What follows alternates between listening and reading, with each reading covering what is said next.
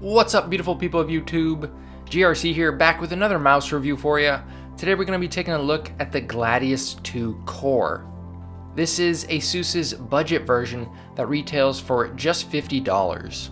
With all these lightweight mice being released, I thought I would change things up a bit and take a look at a mouse with no holes. I know, crazy, right? As always, timestamps are below in the comments section if you want to skip around. Anyway, enough jibber jabber, let's get into it. First up is Shape and Shell, and this is what really drew me to this mouse in the first place because it has a fantastic one. While it does share similarities with other large ergonomic mice, the Gladius II still feels quite unique. It's a little bit like the Razer Death Adder, but shorter in length and taller in height. Asus finally brought the weight of this mouse below 100 grams, which is great to see, but I can't help but wish they would have taken things a step further and lowered it closer to that 80 gram mark. A while back, I actually tried the Gladius II Origin, which weighs about 110 grams, and found that it bothered my wrist just after about an hour of gaming. The reduced weight of the Core version does help, but I still found my wrist talking to me after a few hours with it.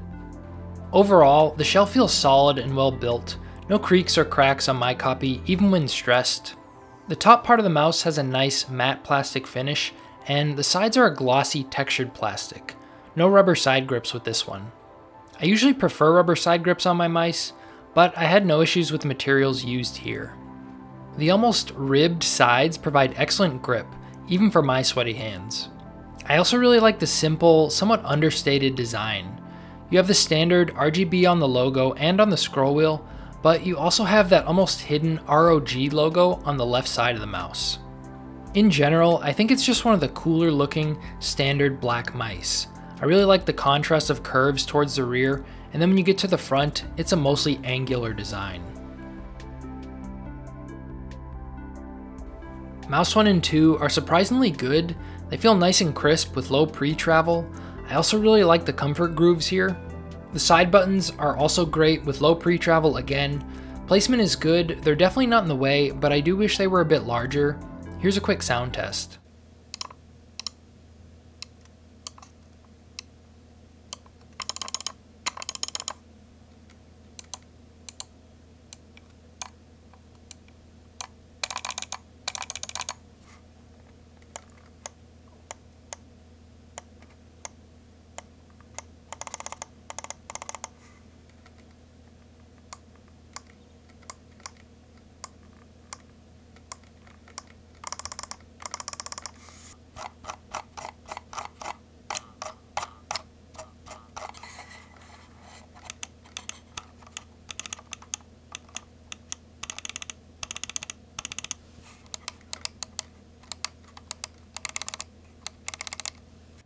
Unfortunately, the scroll wheel here is one of the many weak points of this mouse.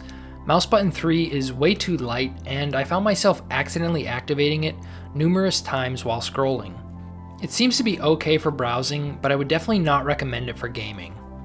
One of the main features of this mouse is its hot swappable buttons. Asus includes 4 screws that can easily be removed without disturbing the mouse feet. Just take off the rubber covers and unscrew them. Now, only mouse 1 and 2 are hot swappable. If you want to change the side buttons, it will require some soldering. This is a nice bonus feature, but frankly, the buttons are already great, so I have no desire to change them. Still, if you're really into mouse buttons, this could be a big selling point for you. It's just not for me personally. The sensor is perfectly passable and usable in game.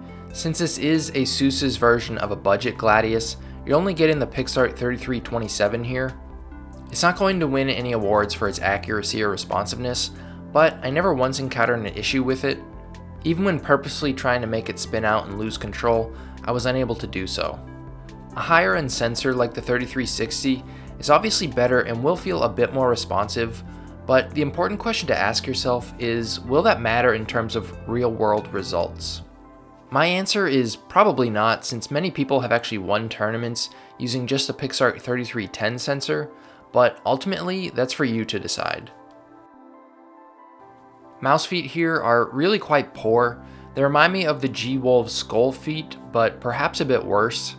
The glide is really not that smooth, but I think that's more a result of the feet being too thin. Seemingly, the only positive here is that it appears they can be easily replaced with aftermarket skates. I did not confirm this, but it looks like the Hyperglide's model MS3 are a perfect fit. Frankly, for $50, I expected a better mouse cable. It's thick and braided, which is good for durability, but bad for flexibility. It doesn't make the mouse unusable, but you're going to want a mouse bungee. Just picking it up and holding it, it feels like a $50 mouse, maybe even a more expensive one, but for the given price, I was really expecting or hoping to get a 3360 sensor. When you have other mice on the market like the glorious Model D or even the newer Razer Death Adder, it's kind of hard to recommend the Origin. Yes, its shape and buttons are top notch, but unfortunately the rest of the mouse is weighed down by the sloppy scroll wheel, thin mouse feet, and flat out poor cable. That's not even to mention the weight yet. I think we've been spoiled by all these fantastic light mice that are coming out, and it just feels like Asus is late to the party. Interestingly enough, just a year ago this mouse would have been a decent recommendation, but in the current mouse market, I have a hard time recommending anything over 90 grams.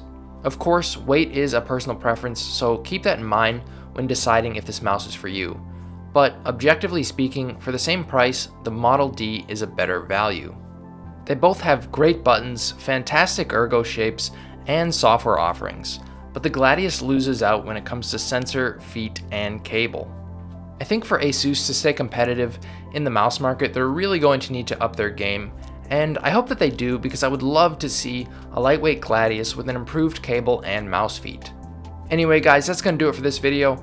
As always, I hope you found it helpful. If you'd like to see more content like this, consider subscribing, and I'll see you guys in the next one. Peace.